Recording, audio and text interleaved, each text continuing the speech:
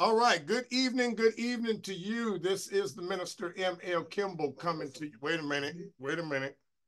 Wait a minute. The record button going. Wait a minute. Something ain't right. Okay. There we go. All right. All right. Good evening. Good evening. Good evening. Now it looks like everything is going right. It looks like my computer screen is okay. I wanted to go ahead and get started tonight on our study. Tonight on the continue on the book of Jubilees. Now, you may not be familiar with the book of Jubilees because it's one of those books that they did take out of the scriptures for whatever reason. And nobody can show me any evidence or proof or anywhere where the Most High gave anybody any authorization to remove scripture. So what I've done for the last 3 years of my life is when I created these platforms, I started off by creating these platforms based upon studying of the scriptures. And I don't want you to lose focus of why I created these platforms. So I always come to you weekly with Bible studies. It was good to hear from my father-in-law today. He messaged me and he sent me a message and said that there was a person he saw online that reminded him of me. And it was very good to hear because I have not spoken to my father-in-law in the last couple of years. So to know that people are still watching me, supporting what I'm doing. You don't have to support me by watching every single episode. I'm not asking you for your money. All I'm asking you to do is open up the scriptures with me. Let's read it together. Now, if I, for a reason, don't got something right, you stop me. You tell me. Don't let me be the person that's telling you something that we cannot study out and verify in scripture. The scripture says, study to show yourself approved. Well, how in the world can you study to show yourself approved if all you do your entire life is walk around listening to what somebody else's philosophy is and you never open the scriptures for yourself? I need somebody to say amen. I need somebody in the back, somebody pull out the dang on offering plate.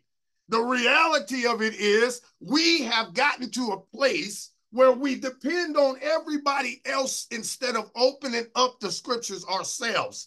And when you open up the scriptures and develop a real relationship with the Most High, then he begins to discern and open up and make your understanding so you understand it. Not running from church to church, listening to what this preacher says and what this person says, and oh, this one's got a word from the Most High, and this one's got a word from the Most High. Where is your discernment? Why do you got to go through somebody else to hear from the Most High? What, you don't have a spiritual conscience? You don't have a spiritual life? If you got to look for your understanding from the Most High through somebody else, you are spiritually weak.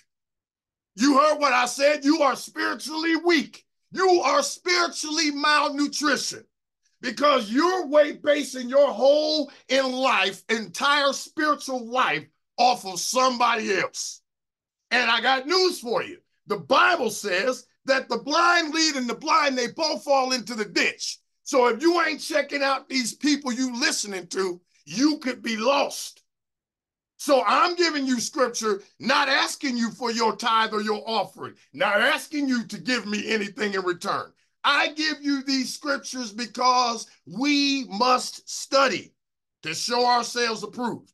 And nobody can give me any proof in the scripture anywhere where the Most High gave authorization for scriptures to be removed. It cannot be shown to me anywhere. I don't care if you call it the Council of Nicaea, the Catholic Church scam, the Christian Catholic, whatever you want to call it. If you're going to take out scripture and tell me that it's not authorized or not inspired, first of all, I need to know who told you it's not inspired. Where is that in scripture? Show me in scripture where the Most High said, this is inspired, but this is not inspired. You listen to this, but you don't listen to that. Nobody can do that.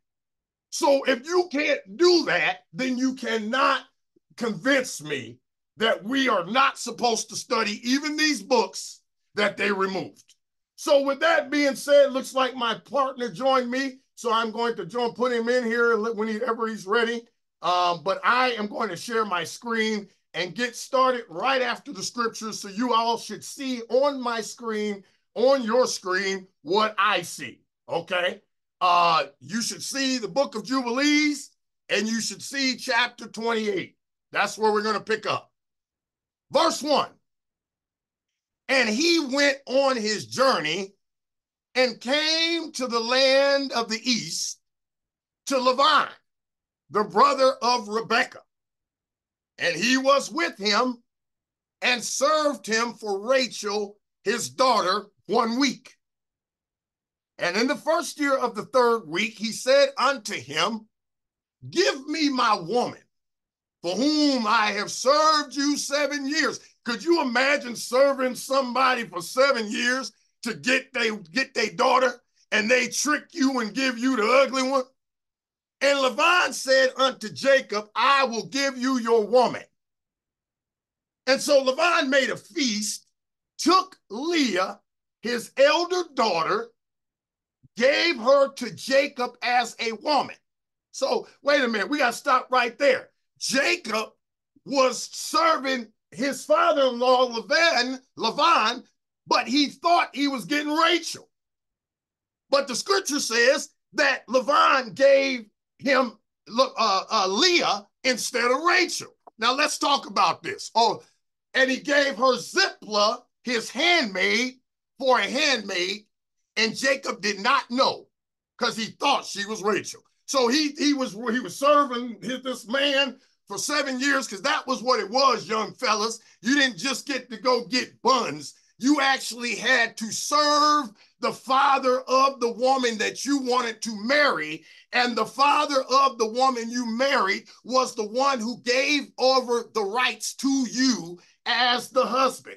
You didn't just get to pick out somebody and say, oh, I want this woman. No, that woman belonged to a family. See, so I want you to understand the respect level of where it came from. You must have to come through the father. See, too many of you young brothers today don't think you have any respect. You don't feel like you've got to come through the father. No, if you want my daughter, then if out of respect for me and my daughter, you should want to come through me first so I gain your respect. Listen to me. I chased my wife for years. And you know what? It got to a place where at one point in my life, all I did was hung out with her dad. Why? Because I knew if I stayed around him as long as possible and got him to like me just a little bit, he could make sure that his wife, my mother-in-law, liked me. And then it would make it easier for me to see my soon-to-be, hope-to-be, prayed-to-be woman. Okay, so let's understand this. But the enemy allowed the father-in-law to play a trick on Jacob. And so Jacob got Rachel instead, or got Leah instead of Rachel. Now let's talk about this, you brothers that like a bunch of women, you brothers that want multiple wives. Let's talk about what happened next.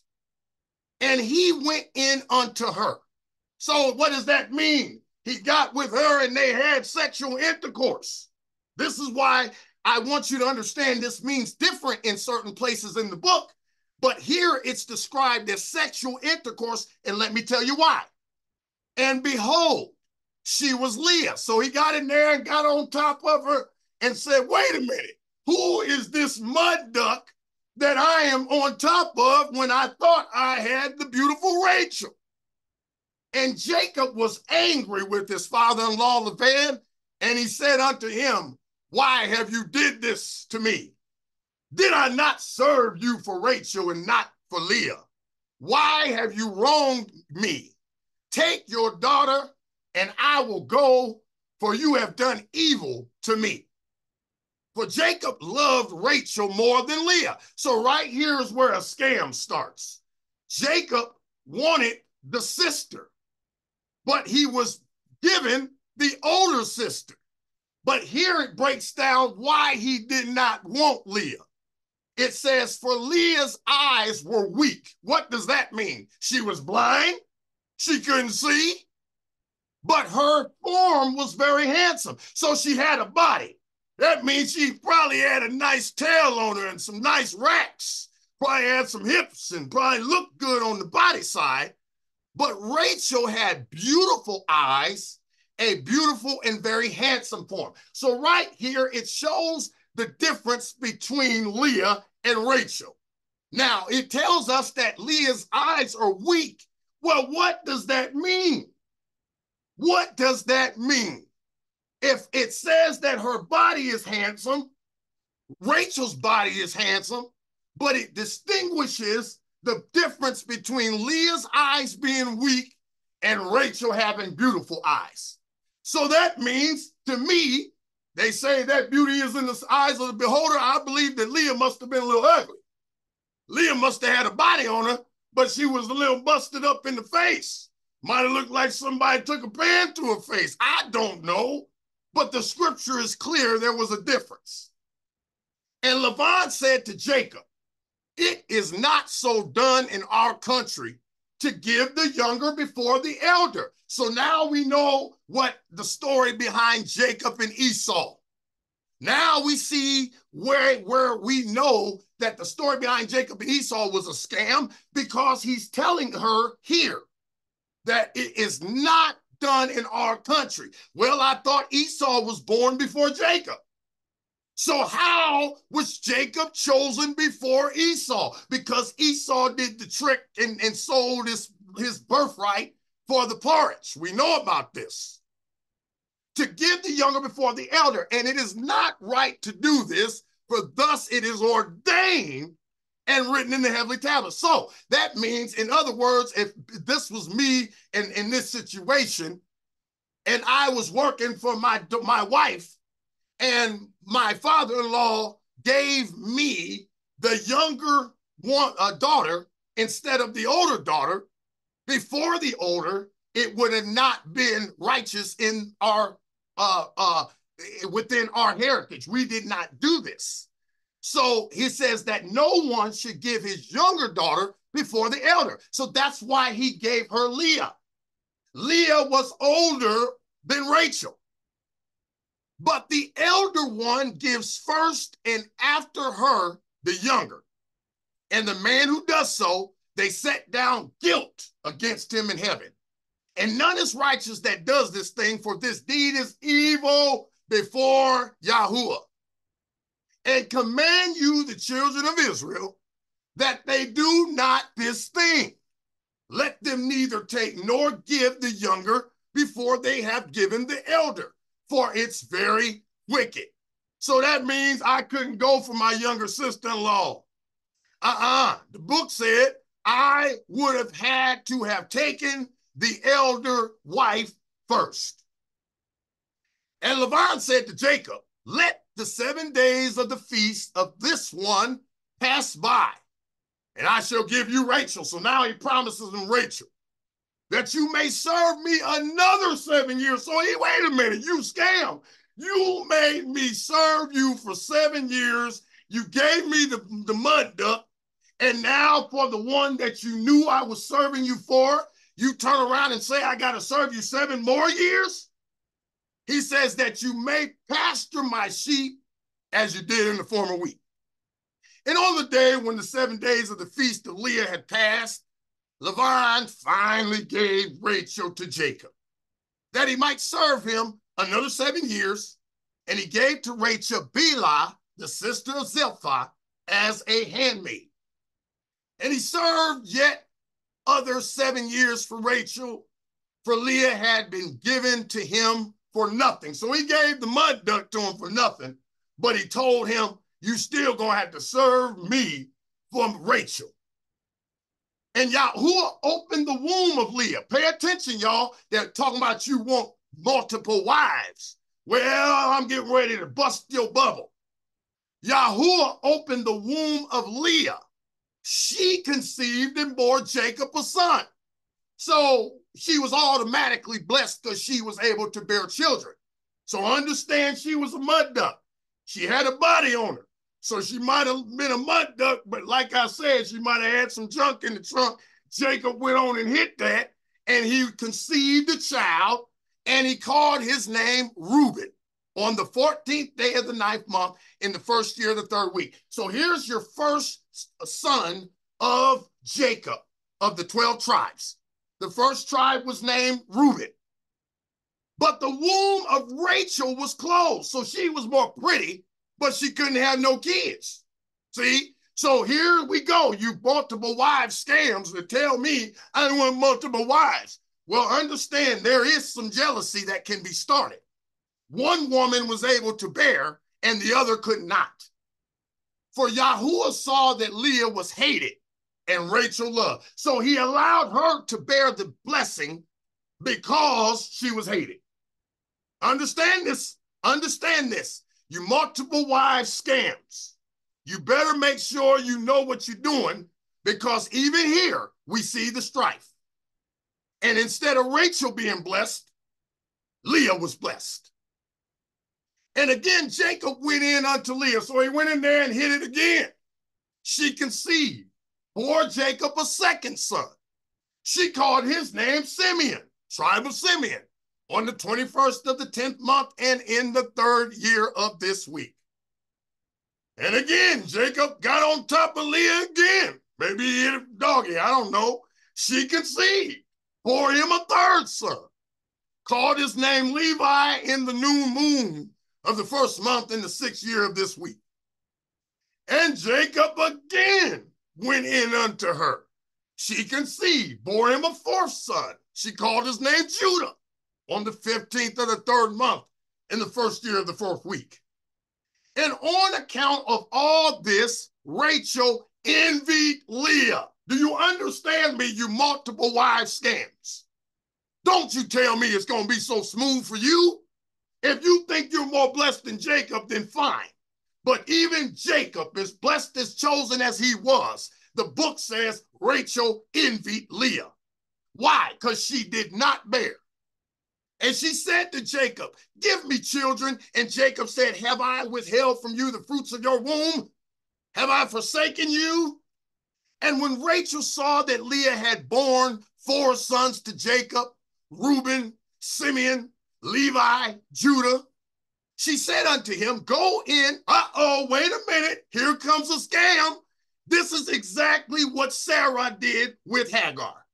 She gets ahead of the Most High and says, go in there with my handmaid. Go get you some from my little handmaid, because she can have a child by you. I can't. She says, and she will conceive and bear a son unto me. And so she gave him Bilhah, her handmaid, to be his woman. So again, she's getting ahead of the Most High.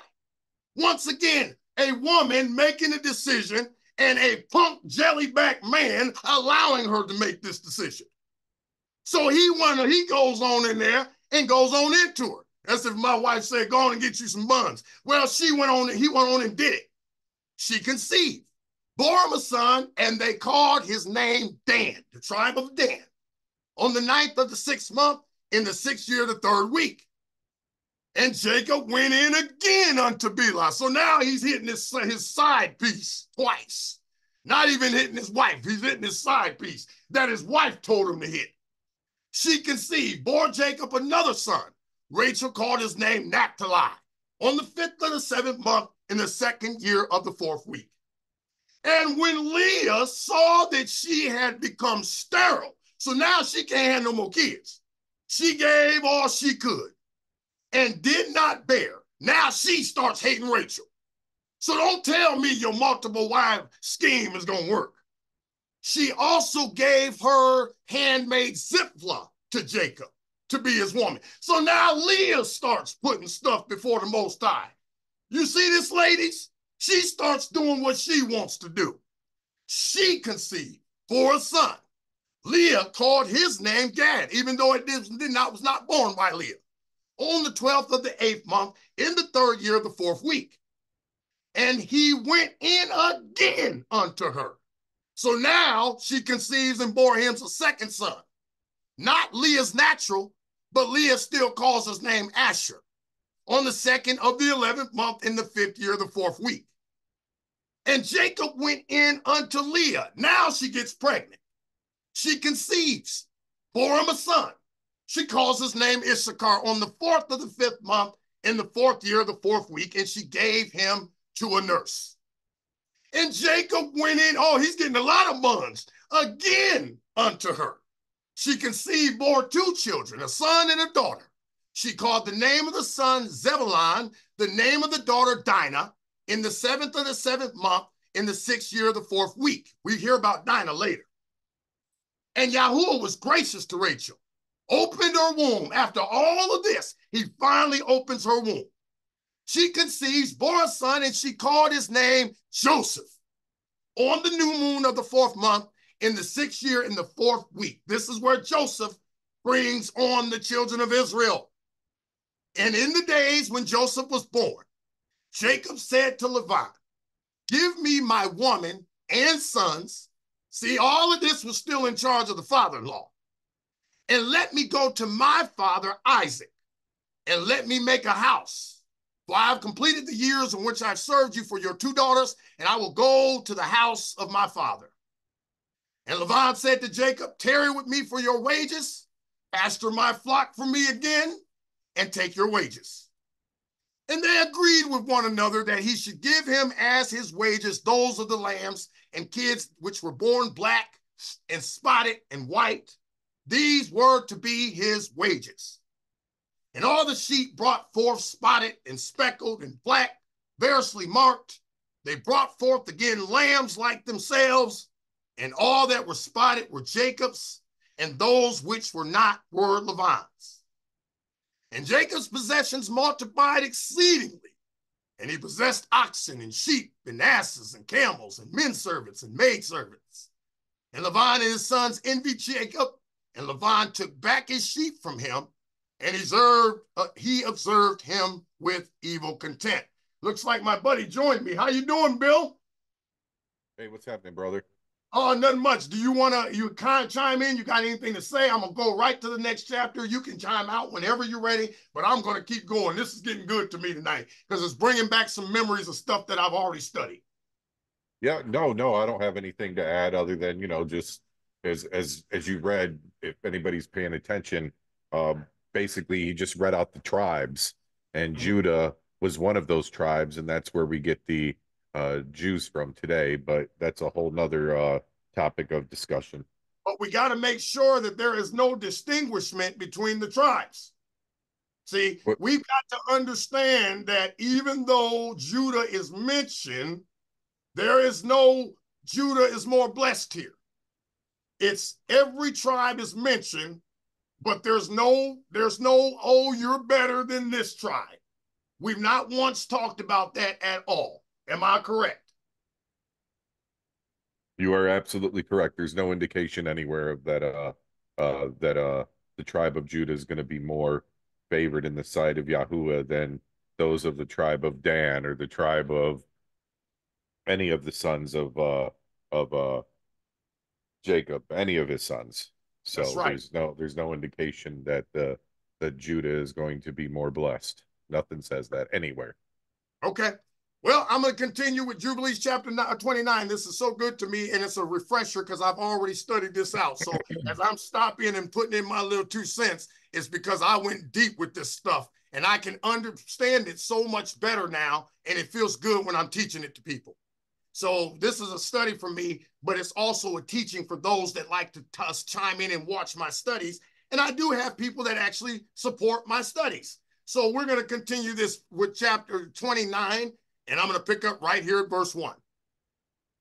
And it came to pass when Rachel had born Jacob, or Joseph, that Laban went to shear his sheep, for they were distant from him a 3 days' journey.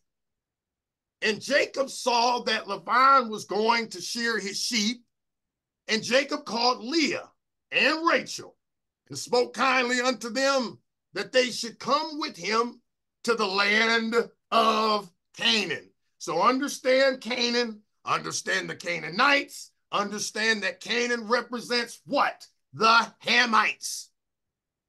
For he told them how he had seen everything in a dream. even all that he had spoken unto him, that he should return to his father's house. And they said, to every place whither you go, we will go with you. And Jacob blessed the Elohim of Isaac, his father, and the Elohim of Abraham, his grandfather. And he arose and mounted his women and his children, took all his possessions, crossed the river, and came to the land of Gilead. And Jacob hid his intention from Laban and told him not. And in the 7th year of the 4th week, Jacob turned his face towards Gilead in the 1st month, on the 21st thereof. And Laban pursued after him and overtook Jacob in the mountain of Gilead in the 3rd month, on the 13th thereof. And Yahuwah did not suffer him to injure Jacob, for he appeared to him in a dream by night, and Laban spoke to Jacob. And on the 15th of those days, Jacob made a feast for Laban and for all who came with him. And Jacob swore to Laban that day, and Laban also to Jacob, that neither should cross the mountain of Gilead to the other with evil purpose. And he made there a heap for a witness, wherefore the name of that place is called the heap of witness, after this heap. But before they used to call the land of Gilead the land of the Rephaim, which represents giants.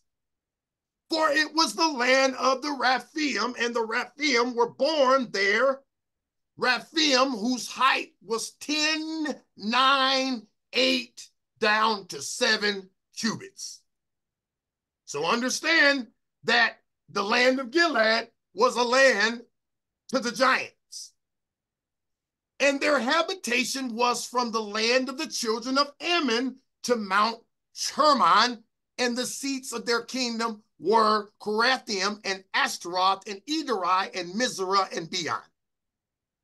And Yahuwah destroyed them because of the evil of their deeds, for they were very malignant. And the Amorites dwelt in their stead. Pay attention, the Amorites dwelt in their stead. The Amorites dwelt in their stead, wicked and sinful. So we've got to understand something when we talk about the books they removed. The Amorites, we've got to look at who they are. According to the book of Jubilees, the Amorites, probably a patronymic from an unused name, prominence thus mountaineers. The Amorites, one of the Canaanite tribes. So when you tell me that these Amorite giants were white folks, you're out of your mind. You cannot tell me that giants were the white folks, because I've heard that scam. Well, then you've got to explain to me, how do we come up with Amorites that come from the land of Canaan? Canaan, which we know is the land of the Hamite. So don't tell me that. So these were black folks that were wicked and sinful. And the scripture says there is no people today which have wrought to the full all their sins, and they have no longer length of life on the earth. So this particular group of people, the book is saying the Most High destroyed them. And Jacob sent away Laban, and he departed into Aram Naharaim, the land of the east. Jacob returned to the land of Gilead, and he passed over the Yabok, which is what? Jabbok, in the 9th month on the 11th thereof. And on that day, pay attention, Esau. Understand, Esau and Jacob were both black folks. So if you're going to tell me that these are white people, you're out of your mind. That didn't happen till years later. On that day, Esau, his brother, came to him, and he was reconciled to him. So these are brothers reconciling. And departed from him into the land of Sire, but Jacob dwelt in the tents. And in the 1st year of the 5th week, in this Jubilee, he crossed the Jordan, dwelt beyond the Jordan. He pastured his sheep from the sea of the heap unto Belshan, and unto Dothan, and unto the forest of Malahad Aribim. And he sent to his father Isaac of all his substance. Listen to me, young people. I don't care if you don't like it. The Bible says to take care of your parents. The Bible says to honor your father and your mother so that your days might be prolonged on this earth. It does not mean I just say I love you. The Bible says that he sent to his father Isaac of all of his substance. Not the preacher, not the pastor, not the church, his father. Clothing, food. He was taking care of his father in his old age. Drink, milk, the same way his father took care of him in his young age. Butter, cheese, some dates of the valley. And to his mother, Rebekah, also 4 times a year, between the times of the months, between plowing and reaping, between autumn and rain season, between winter and spring, to the tower of Abraham. So he gave all to his mother and his father. Understand that. You scams that want to put more stock in your scamified Mother's Day and forget Father's Day. You have a responsibility to honor your mother and your father. First commandment with promise. For Isaac had returned from the well of the oath, gone up the tower of his father Abraham, dwelt there apart from his son Esau. For in the days when Jacob went to Aram Naharaim, Esau, pay attention, took to himself a woman, Malcoleth, the daughter of Ishmael. Pay attention. And he gathered together all the flocks of his father, and his woman went up, dwelt on Mount Seir, left Isaac his father at the well of the oath alone. So the number one thing that Esau right here did was he took and he broke the rule by getting with a woman that was not of his same nationality. He got with a daughter of Ishmael. Pay attention. The Ishmaelites became the Muslims. So there is a difference between a Muslim and somebody saying they are worshiping the Most High Yah. And Isaac went up from the well of the oath and dwelt in the tower of Abraham, his father, on the mountains of Hebron. And thither Jacob sent all that he had. He did send to his father and his mother from time to time all they needed. And they blessed Jacob with all their heart and with all their soul. Oh my goodness, Bill, this is so good to me. Do you have any comments? No, just getting back to the idea of the cubits. It said that it was 10 cubits down to 7 cubits. A cubit is like 1.5 feet. So 7 cubits is 7, and then 7 times a half, which is another 3.5 feet, making that one person at the lowest end 10.5 feet tall to as tall as 15 feet tall. Wow. Yeah, 10 cubits is 15 feet tall. So that was at one point the land of the giants, the land of Gilead. Yeah, and who knows? I mean, there's some other interesting things about giants. Like there might have even been a time where things were a lot bigger than what we think they are. Mm-hmm. So for example, looking at some of these mountain ranges, that the way that they're shaped and what they look like, when you get an aerial view of them and you start looking at them the right way, they actually look like a tree trunk.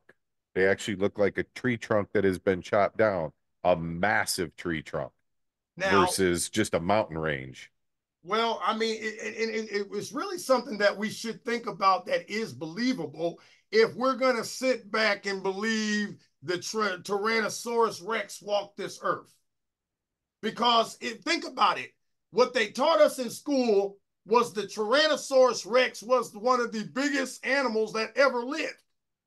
How could he live if the world did not have at one point something big enough that could combat him?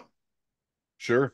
They're saying they've got proof of that this thing lived before, whether they want to call it a Tyrannosaurus or we want to call it the Leviathan, whatever you want to say it is. If they got evidence of a dinosaur, there should be evidence and proof that we should realize that at one point there was giants that did walk this earth. Yes, sir. All right, I'm going to go ahead with this chapter and then I'm going to conclude this study unless you have something to say, but I'm going to go ahead and finish it up right here. Chapter, No, go right go ahead. ahead. Jubilees chapter 30, verse 1. And in the first year of the 6th week, he went up to Salem, to the east of Shechem in peace in the 4th month. And there they carried off Dinah. So here's what happened to Jacob's daughter. I want you to understand that something happened to her, and this is where it's disclosed. It's disclosed very soft in your King James Version, but we got to realize something happened, and it's disclosed here. They carried off Dinah, the daughter of Jacob, into the house of Shechem, okay? The son of Shamor, the Horite, the prince of the land. So this is a different nationality of people. If we look at the where it says Shivite here, according to this, that is a Shivi Hivite, not Horite, but a Hivite. So it was a Canaanite. So understand that she is a daughter of Jacob, who was a Shemite, who was taken advantage of by a Hamite. Understand this. It's important to know these groups. So he was the prince of the land. An African Hamite was the prince of the land. And what did he do? He laid with her and defiled her. So defiled means that he raped her. He sexually advanced her. He Bill Cosby'd her. He did something against her will. She was a little girl. So don't you give me it's okay to mess with a child. Don't you give me it's okay to mess with a kid. I don't give a damn what they did back in the 40s. This says a child of 12 years. So anything under 12 years at this point was a child. And he besought his father and her brothers that she might be given to him as a woman. So after he took advantage of her, he went to the daddy and said, can I have her as my wife? And Jacob and his sons were wroth because of the men of Shechem, for they knew that they had defiled their sister. They spoke to them with evil intent and dealt deceitfully with them and beguiled them. And Simeon and Levi came unexpectedly to Shechem and executed judgment on all the men of Shechem and killed all the men whom they found in it and left not a single one remaining in it. They killed all in torments because they had dishonored their sister Dinah. So don't you tell me, man, you can take advantage of a woman. I don't care if she's your wife. I don't care what you thought. You don't get to take advantage of her. And thus let it not again be done from henceforth that a daughter of Israel be defiled. Uh-oh, a daughter of Israel. When I say daughter of Israel, understand I do not mean just heritage. I mean anybody that obeys his commandment is part of Israel, according to scripture. So that means you can't take advantage of no woman. White, black, Mexican, I don't give a damn. For judgment is ordained in heaven against them that should destroy with the sword all the men of the Shechem, because they wrought shame in Israel. And Yahuwah delivered them into the hands of the sons of Jacob that they might exterminate them with the sword, execute judgment upon them, and that it might not thus again be done in Israel that a virgin of Israel should be defiled. And if there is any man who wishes in Israel to give his daughter or his sister to any man who is of the seed of the other nations, he shall surely die. So at this point, you were not allowed to mix. They shall stone him with stones. For he has wrought shame in Israel, and they shall burn the woman with fire, because she had dishonored the name of the house of her father, and she shall be rooted out of Israel. So you Judean women out here saying, oh, I'm done with brothers. All I want is the other nation. Well, look what they did to you back then. And like not an adulteress. Let's talk about an adulteress. An adulterer is any man that cheats on his wife. That means any wife that he has. But an adulteress is any woman that cheats on her husband. Because women were not permitted to have multiple husbands. Understand me? So it's talking about a specific person here. This is a woman who has slept with somebody else that is not her husband. He says, and no uncleanness be found in Israel throughout all the days of the generation of the earth. For Israel is holy unto Yahuwah, and every man who has defiled it shall surely die. So he gives a promise to you women that's out here cheating on your husbands. You call yourself a follower of the Most High, woe unto you. They shall stone him with stones. For thus it has been ordained, written in the heavenly tablets regarding all the seed of Israel, he who defiles it shall surely die, and he shall be stoned with stones. And to this Torah, there is no limit of days. So you telling me it doesn't apply no more? Full. No remission, nor any atonement. For the man who has defiled his daughter shall be rooted out in the midst of all Israel. So you touching on your kids? Oh my goodness. Because he has given his seed to Molech. Do you understand who Molech is? Let me click on Molech for some of y'all way in the back. The chief deity of the Ammonites. So understand this was a different God that you worshiped if you defiled your daughter. And wrought impiously so as to defile it. Now remember, this is the Most High talking to Moses. So he says, and do you, Moses, command the children of Israel, exhort them not to give their daughters to the other nations, not to take for their sons any of the daughters of the other nations. For this is abominable before Yahuwah. For this reason I have written for you in the words of the Torah all the deeds of the Shechem, which they wrought against Dinah, and how the sons of Jacob spoke, saying, we will not give our daughter to a man who is uncircumcised, for that was a reproach unto us. And it is a reproach to Israel, to those who live, and to those that take the daughters of the other nations, for this is unclean and abominable to Israel. For Israel will not be free from his uncleanliness if it has a woman of the daughters of the other nations, or has given any of its daughters to a man who is of any of the other nations. For there will be a plague upon plague, a curse upon curse, and every judgment and plague and curse will come if he do this thing, or hide his eyes from those who commit uncleanliness. So that's you preachers that want to turn your eye away from sin. He says, if you commit, you hide your eyes from it. You don't get to turn your eye away from sin. Those who defile the sanctuary of Yahuwah, those who profane his holy name, then will the whole nation together be judged. The whole nation. This don't separate Hebrew from Israelite, from Judah, it says the whole nation together be judged for all the uncleanness and profane nation of this man. And there will be no respect of persons, no consideration of persons, no receiving at his hands of first fruits. So he don't want your tithes and your offering, you scam.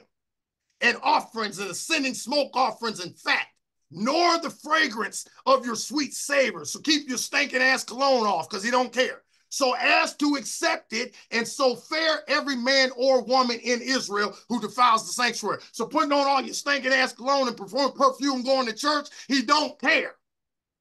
For this reason, I have commanded you, saying, testify this testimony to Israel. See how the Shechem fared and their sons, how they were delivered into the hands of the two sons of Jacob. They killed them under tortures, and it was reckoned unto them for righteousness. And it is written down to them for righteousness. So all of you slave owners from back in the day that mistreated the children of Israel, oh, there's judgment coming for you. The scripture says it was reckoned in the heavens. And the seed of Levi was chosen for the priesthood, to be the Levites, that they might minister before Yahuwah as we continually, and that Levite and his sons may be blessed forever. For he was zealous to execute righteousness. Why did he execute righteousness? Because he went and he killed them folks that mistreated his sister. And judgment and vengeance on all those who arose against Israel. And so they inscribe as a testimony in his favor on the heavenly tablets, blessing and righteousness before the Elohim of all. And we remember the righteousness which the man fulfilled during his life at all periods of the year until 1,000 generations, that they will record it. And it will come to him and to his descendants after him. So again, what you do affects those coming after you. And he has been recorded on the heavenly tablets as a friend and a righteous man. All this account I have written for you and have commanded you to say to the children of Israel. So he's talking to Moses and says this is a commandment, that they should not commit sin, nor transgress the ordinances, nor break the covenant which has been ordained for them. But they should fulfill it, record it as friends. So when you obey him and you fulfill what he said, you are recorded as his friend. But if they transgress and work uncleanliness in every way, they will be recorded on the heavenly tablets as adversaries. So stop blaming it on the devil. You are the Most High's adversary. You are the reason your life ain't working out. You are the blame. It's not the devil. You can't obey him, so you are his adversary. And they will be destroyed out of the Sefer of life. They will be recorded in the Sefer of those who will be destroyed, and with those who will be rooted out of the earth. And on the day when the sons of Jacob killed Shechem, a writing was recorded in their favor in heaven that they had executed. My friend Bill, do you have any comments, thoughts? I saw you either looking in your phone or looking up information. Do you want to close us out? Because I do want to hear something. I talked the whole entire time. Now I want you to close us out. Because we are live on my platform, on YouTube. So everybody on my YouTube platform is seeing you and I talking right now. They're probably wondering, why is he not saying anything? Because I've talked the entire time. Now it's your turn.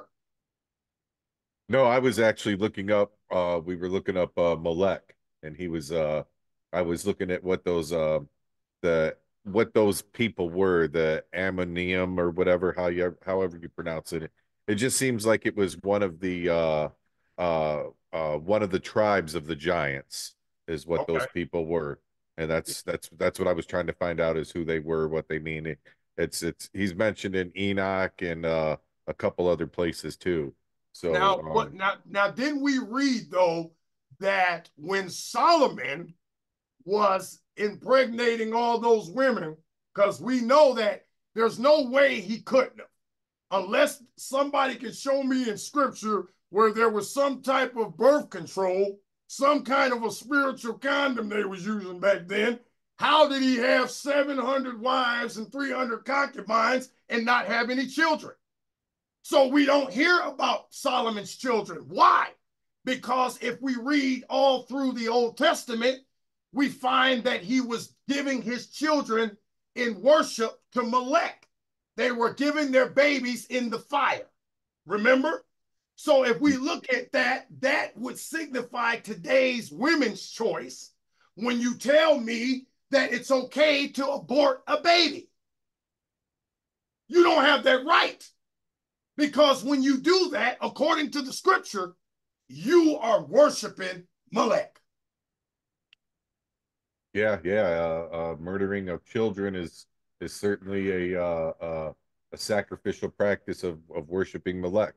That's right. Whether you know it or not, whether you intend for it to be so or not, that is a sacrificial practice. That's right. And so when we got a law that says, oh, it's up to the woman, no, it ain't. Because there are people that have tried for years to get pregnant and they can't get pregnant because it's not up to the woman. And here in America, well, the United States, I think it was the mid 1800s, the Christmas tree was introduced to everybody, and it started to catch on and become a thing. And that is actually a practice in worshiping Nimrod. Isn't that who it is, Nimrod? It is Nimrod. Now, listen, I've got a confession to make to you guys. I don't mind being honest and opening up about myself as an open book. Now, the other day, I just told my friend that I miss Christmas. I do. I miss Christmas. Anybody that knows Marquise Kimball knows that my entire life, my favorite holiday has always been Christmas. It's not about the Christmas tree. It's about the season and the family and the lights and all of that stuff. But when I look at the background and the history of it, I cannot sit back here and worship the Most High and justify worshiping what I know was the worship to Nimrod. That Christmas tree was actually penis worship. Study it out. It was called phallus worship. And so what they did was they worshiped a Christmas tree, and it was in return of fertility. So they danced around the Christmas tree as a worship to this phallus symbol, and the balls became the testicles. Study me out. And so when you find this out, how can you still worship the Most High and still celebrate the paganism? It's nothing wrong with getting you with your family. It's nothing wrong with having a meal. But to dress it up and call it a pagan day, just like tomorrow, half of the country will be celebrating Mother's Day. You know why tomorrow's not a good day for me? Because my mother's no longer here for me. I can't celebrate her.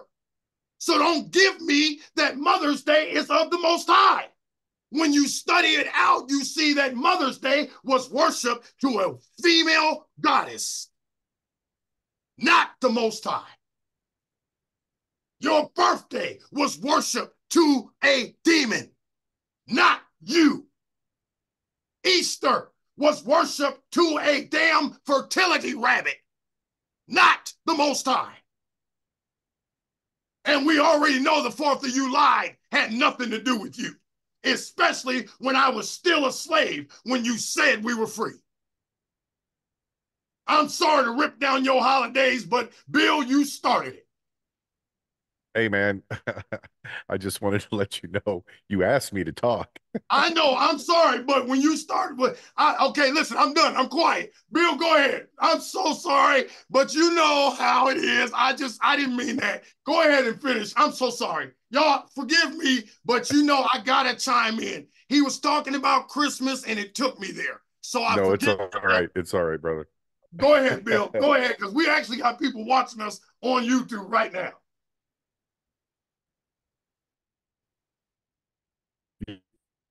Yeah, it's just in these practices that were actually practices at that time used for worshiping false gods, and we don't even know that that's a practice that we're doing.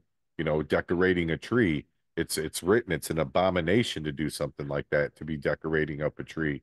And Christmas was uh it was a worship of the winter solstice, a changing of the season, and this is when a bunch of babies were sacrificed and sacrificed under Nimrod. This is Odenheim, all of that stuff. And then you go back to Ishtar, which is 9 months prior to the summer solstice or to the winter solstice.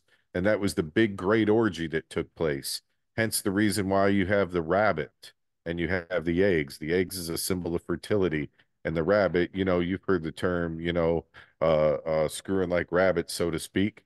And that is where the great orgies took place in celebration of the goddess of fertility, for these babies to be born to be sacrificed to this god. So that just kind of gives you a little history on how the two pagan holidays tie together, and they've made it a belief system for us, and a faith that they call Christianity, while they got us trying to worship a man. That's just really insane when you think about it all. Now, and I've got a real serious question to ask you that it's really been on my mind the last few days. And I don't know if you can answer it for me, but when I ask this question to you, it's going to make a lot of sense, because I don't think we are even supposed to be following the so-called Jewish calendar. Let me explain. Now, how can we, believers of the Most High, follow after a calendar of people that we know are declared the synagogue of Satan, if we're going to say Revelation, or if we're going to say Isaiah, the Gentiles stomping down the nation?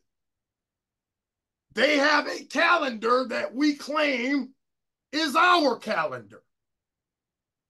My question is, how can we follow a Jewish calendar if the Jewish people are not following the Most High? How can you say in one breath they are the children or the synagogue of Satan, or the Gentiles stumping down the nation, or the other nation, or whatever you want to call them, but yet you tell me that we are supposed to follow their calendar? I need somebody to explain that. Can you please give me your thoughts on that, Mr. Philosopher? I'm struggling with this. Okay. I So don't know if we're first of supposed all, to. who's Okay. who's they that say you to follow the calendar? Who's they? Well, think about it. When we started waking up to this truth, when realizing that Christmas and every other holiday is a scam, we wanted to start to look at what are we really supposed to celebrate. Okay, And okay. everything that we looked up that we are quote unquote supposed to celebrate is so-called Jewish. Now, if the scripture identifies these ish people as false, then wouldn't their calendar and anything attached to them be opposite of the Most High Yah? I mean, not necessarily. I mean, maybe they're trying to, keep the truth in disguise, so to speak. It's all a big show, obviously.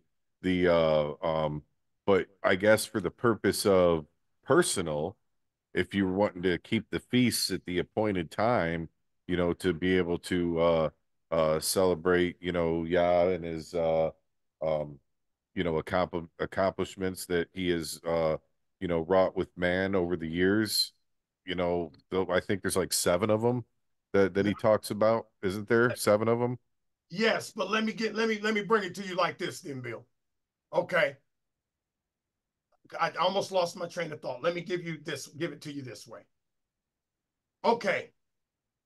If the Jewish calendar says that we're supposed to celebrate the feast of Yahuwah, let's give that as an example, feast of the fruits, on a certain day.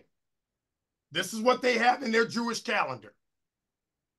We've just read in Jubilees that it was prophesied that they would change the order of the seasons. They would make the years 365 days a year when it was ordained to be 364 days a year and never to be changed. We read this. Now, if they did that, then how would their calendar be accurate on the day that they claim we're supposed to be celebrating? How can we even follow their calendar? Because it's got to be a scam if we are going to receive in the book of Jubilees that Moses was prophesied to by the Most High that somewhere along the lines, some scam was going to come along and change the years from 364 to 365. Ever since I was a kid, I was told that a calendar year is 365 except on the leap years where we get 366. Either one of them is opposite of what the Most High ordained. So any day you give me on that 365-day calendar has got to be a scam. Yeah, I mean it's I'll tell you where I get confused on the calendar. So pay attention to this, okay? Uh-huh. If we go by 364 day versus 365 day, then we're losing a day. Mm-hmm. And think of doing that one day every year for 30 years. Mm-hmm. Wouldn't that take and shove like what June weather would be? Wouldn't that be happening in May? And then Absolutely. another 30 years, May weather would be happening in April, after another 30 years and so on and so forth, because of that loss of a day. So that's kind of where I get a little confused at, and how 365 days using that calendar, kind of seems to work, and it keeps a consistency of what seasons would be. But if you were to take 364 days for 30 years, it would completely change, and you would be in a month back, I so and you that's where, and I think I agree with you. I understand exactly what you're saying. And what I'm saying to you is I think that is what they did. Because think about it, Bill. Just because they told us winter is winter does not mean winter is winter. If we're going to receive every other thing that they gave us was a lie, who's to say winter is really from the time that they say it is? It's awful funny how the last few winters we ain't seen a drop of snow, maybe one or two. What I'm saying is, if we're going to believe that the Most High said it was ordained and written in heavenly tablets never to be changed, and somebody changed it somewhere, then there's no way that calendar or our seasons for that matter are accurate. I don't care what it looks like. I don't care if it feels like it's summer. That's the reason why it feels like it's summer in the spring. That's why we come into fall and sometimes it feels like winter, because they told us that it's the season.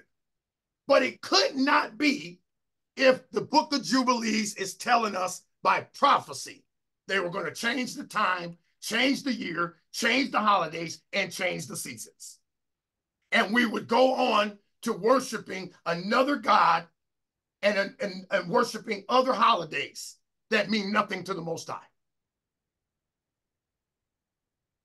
Yeah, I, yeah. There's a lot of strangeness and confusion to go along with it, and the whole thing with the you get winter and summer solstice, the and then you have the fall and the spring equinox.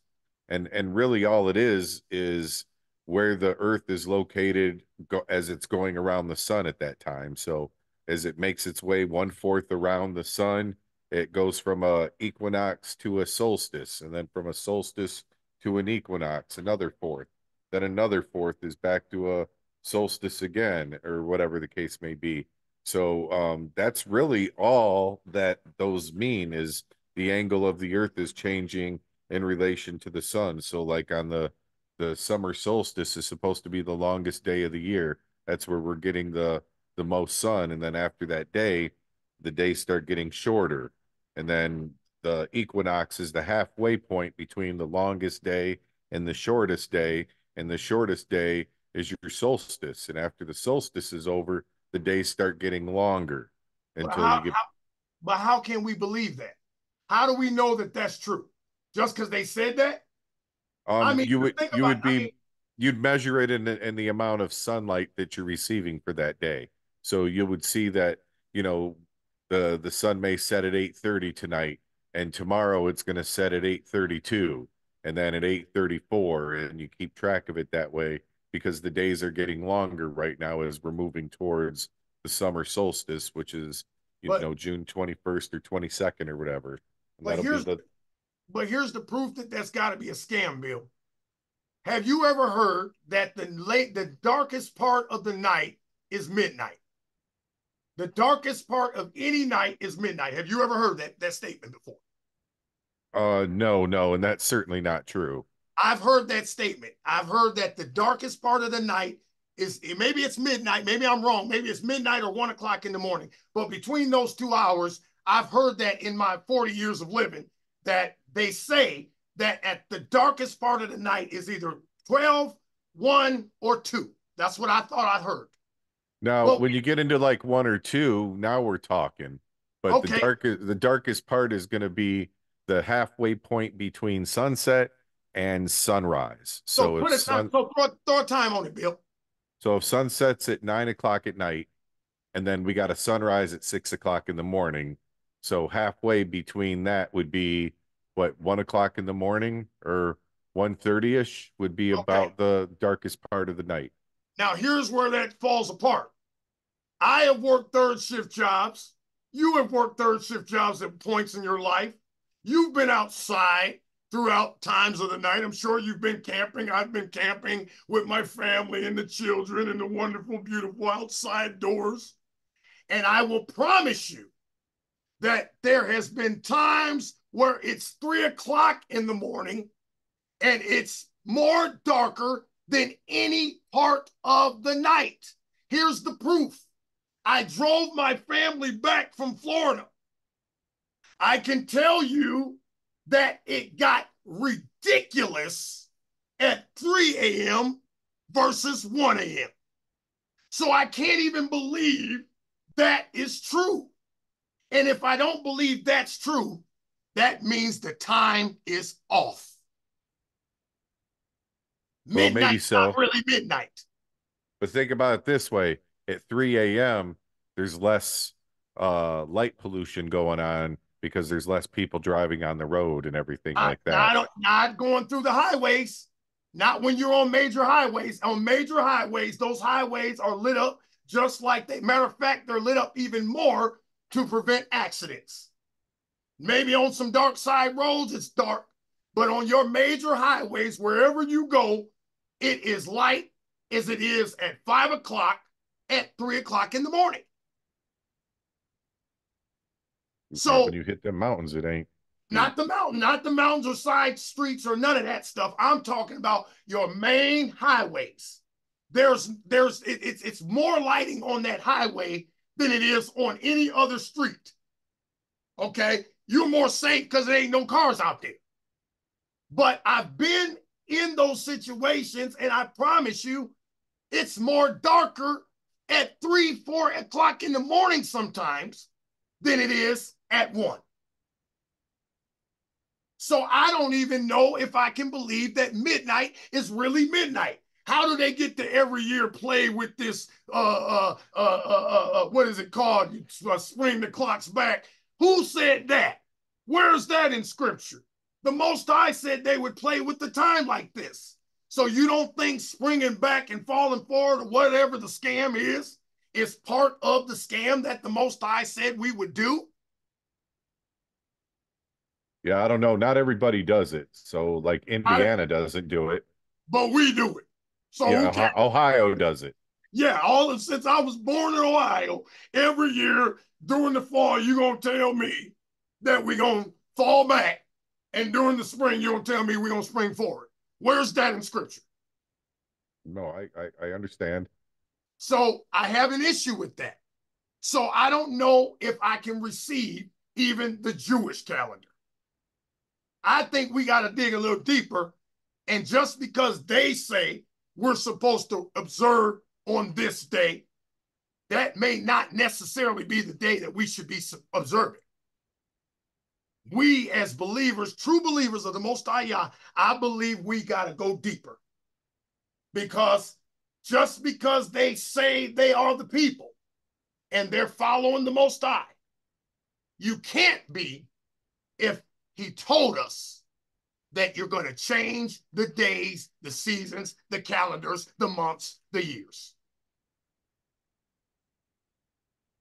Yeah, that part, that's a big one there, and I don't know. I don't know. Well, I But mean, that's what we do. We read it and we yep, study. And if we yep. cannot come to an agreement with it, what we got to agree with something. If we agree what we've read is true, then every single day they've given us, season, time, is all a scam. Just because we think it's 5 a.m., it's not 5 a.m. to the Most High. Just because we think it's wintertime, it's not wintertime to the Most High, especially if the angels control the seasons.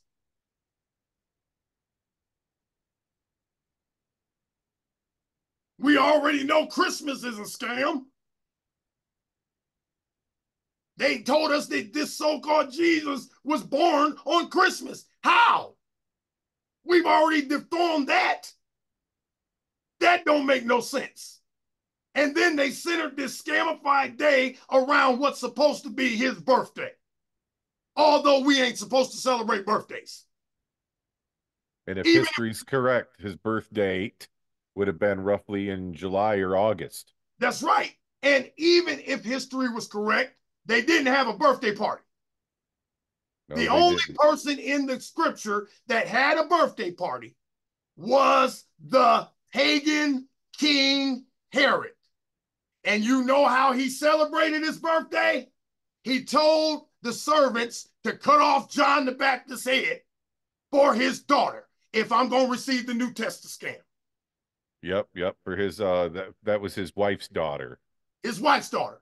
Yep. So it was a paganized celebration, and he's the only one that's recorded in scripture to have celebrated a birthday.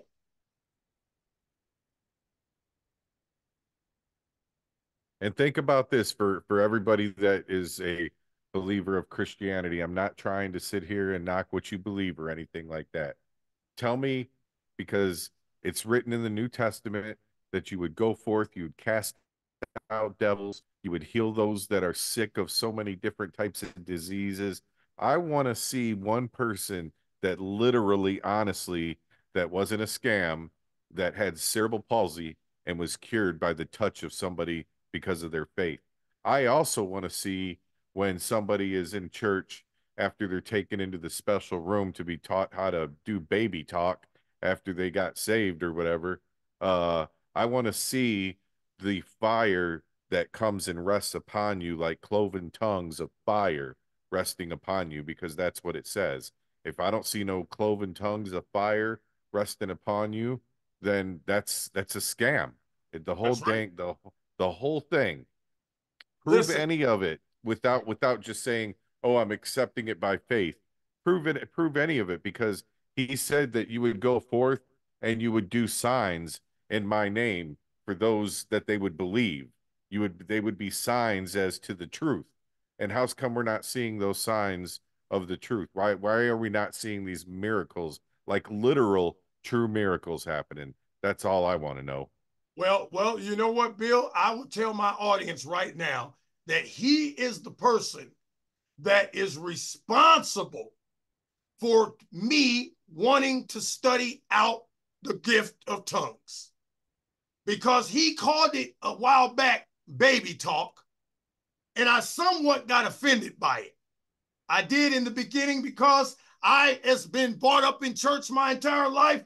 I thought that you were not spiritual unless you had karaboshata. He kidded it. Oh, hey, glory. I didn't believe that I was spiritually in tune unless I did any of that. In fact, when I got saved, so called, that's what they did to me. They put us in a room and they kept you in there until you supposedly started speaking, and then you were filled with the Holy Ghost. Right. Now, when I studied out Acts 2:38, Acts the second chapter, which is the chapter that they love to pull on when it comes to tongues. I've been apostolic. I know. You love to pull on Acts 2:38, where he said, repent and be baptized, all you, and you shall receive the gift of the Holy Ghost. And that day of Pentecost, when the cloven tongues fell. When I read, like Bill just said, that in that chapter it says that there appeared unto them cloven tongues as of fire.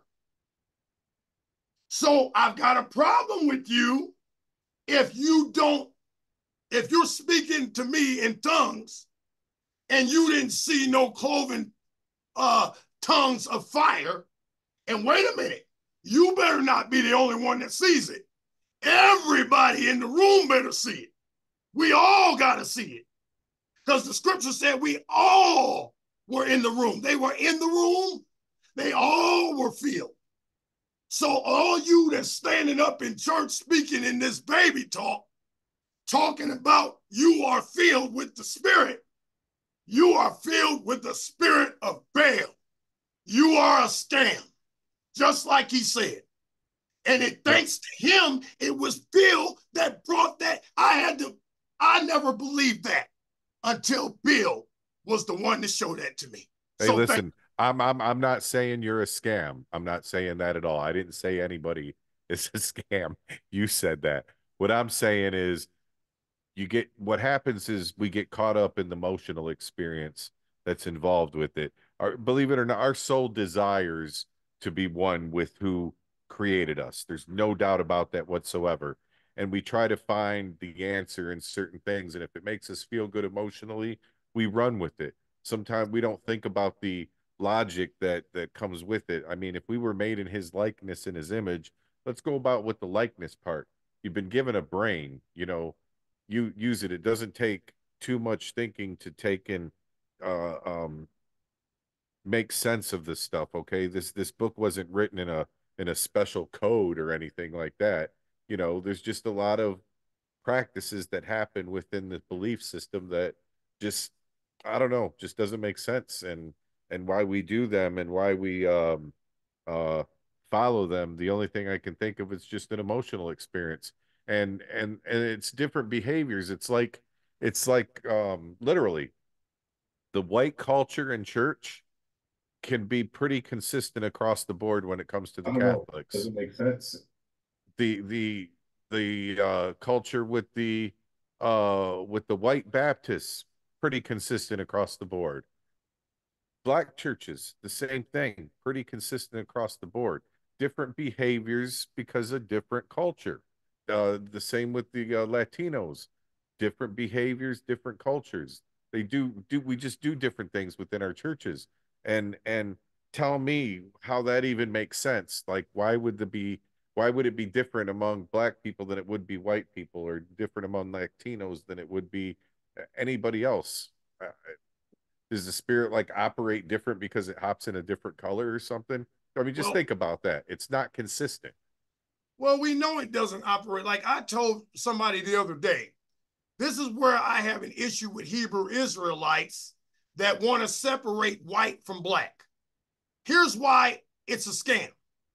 Because if I laid your body down next to mine and somebody cut my body open just like your body, I'm not going to find inside your body you don't have two lungs, you don't have a heart, you don't have blood. You've got the same thing inside of you as me. So if I am created in his image and likeness, how can I say because your skin is lighter than mine that you are not created in his image and likeness. So when we say the different emotional, no, the Most High said man was created in his image and likeness. And unless you are telling me you are not a man, then you and I were both created in his image and likeness. And so Yeah. when the Hebrew Israelites want to separate and say, oh, the blacks, no, the blacks got treated the way they got treated because they could not obey the Most High. He told them that you're going to go into bondage, you're going to be treated like this, your kids will be sold off, your women would be plundered, and we did not listen. And so what did he allow to come to pass? He allowed the same man that he created like us to come over us and enlarge us and take over us. But that doesn't mean that you're more blessed than the white person that obeys his commandments. Yeah, there's not like a percentage of melanin rule that's written in the in the book. Right. Half of these guys, if they go do their DNA, they're gonna find out that they are not 100% melanated. That's You know what right. I'm saying? I know And I and ain't. and I'm not 100% unmelanated. That's You right. know, you saw my DNA test. Yep. So what is it going to be? Your visual that's going to make a decision on who's who? That's what I'm saying. The idiocracy of some of these people out there on both sides of this of the fence. You know. And now going back on what you said when I called tongues a scam, let me clarify that and walk through that one more time. When I call it a scam, let me explain that to you all. When I was brought up in the church, like I said, if you wanted to make anything sound spiritual, I don't care if you're singing a song or you're preaching a message. To put that spirituality on it, throw in that tongue. Now, if because you don't want to be honest, don't mean I'm not going to be honest. I've been in church my entire life, and I've seen people take advantage of what is called tongues. When you want to make something sound spiritual, hey, karaboshata. If I'm gonna Right. if I'm gonna prophesy to you, the Most High said you are gonna be blessed. It makes me sound spiritual.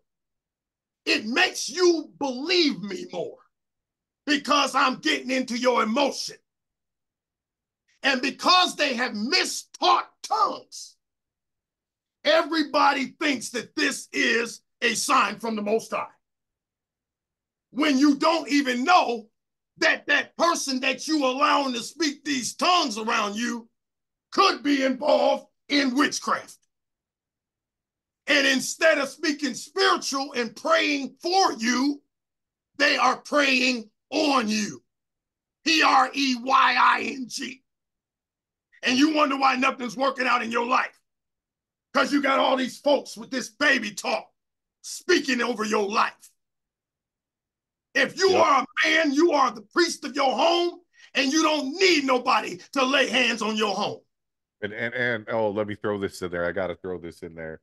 And instead of them helping you out and telling you, well, instead of helping you out, they're telling you that you're going to be blessed. He's going to take care of your light bill. It's going to get taken care of for you. Just stay strong and pray. The church that you've been given to, the church that you've been volunteering to, this is the church that's telling you that he's going to make a way, but there already is a way. It's the church. The That's church could right. help you. They could That's take right. the money that's needed and give it to you to help you. But see, they do like what Paul said, good old Paul, when he wrote and he said, you know, be a love not in word or in tongue, but in deed and in truth. Like you Mhm. can't just tell somebody that doesn't have something, you're hungry, you're Don't pray. cold, you know what? Go forth. You're gonna be filled. Your belly's gonna get full, and somehow you're gonna be receive warmth. Go forth and be blessed. No, no, no. You had an opportunity to fill their belly. You had an opportunity to put clothing upon their back. That is what is being emphasized in that particular thing there. So those preachers standing up there telling you that they're going to pray for you, and you've been scam, And scam. yes, and then let's not forget that just because somebody prays for you doesn't mean things are going to work out, because you got to take a look at your life. Now, I noticed that when I was just not going to obey the Most High on every level, nothing worked out for me. Nothing. Everything I did, just going back on what you said, when you want to see somebody pray a disease up off somebody. At one point in my life, I was a Christianized preacher, and you couldn't tell me nothing about the name Jesus. And when I was called at 2 o'clock in the morning by the heart of my life, my grandmother, when she was dying of cancer, to come over her house, because nobody else in the family she felt was worthy to lay hands on her and pray. She felt like if nobody else in the family could reach Jesus, it would be her grandson. I got up, I rushed over there. It was one of her bad nights where she was in a lot of pain. It pains me to think about it. And I was crying out. If I didn't speak in my baby language that day, I sure enough spoke into it that night. I was crying out. I can remember I was wringing with sweat on my knees. My grandmother was praying with me, begging for more time, asking the Most High for more life. She kept saying, I don't want to leave my family. And you know what? She still left.